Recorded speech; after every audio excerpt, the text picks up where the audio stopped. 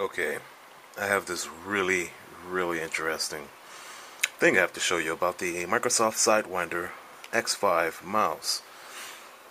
As you can see here, I have completely removed the wheel rubbering. Why, you might ask? Because it freaking melted into goop. Yes, it literally melted into goo. Like, this is the mouse, and it was just falling apart into goopy goop all over the place. And you might look at this and be like, wow, it's dirty. Yeah, that's because it's coming from this stupid rubber. It's like some really cheap rubber Microsoft used or something, but whatever it is, it's bad. How bad? Look at this. Look at that. Yes, Microsoft Sidewinder X5.